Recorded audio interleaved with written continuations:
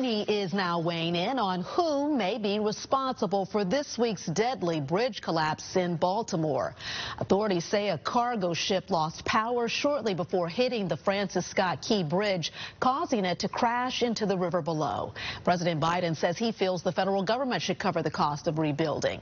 We talked to an attorney who says even if the federal government covers it under the Limited Liability Act, the owner of the cargo ship may still have to pay up. The question is, how much?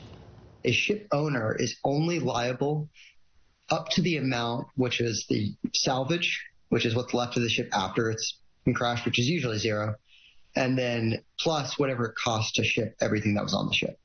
So there's really not a lot of money that the ship owner could be responsible for. If you can prove the ship owner knew that the ship had problems and still set it out there, then they may be responsible for an amount over just that limited liability cap. Attorney Khalil Farah says it could be years before it is officially determined who is actually responsible.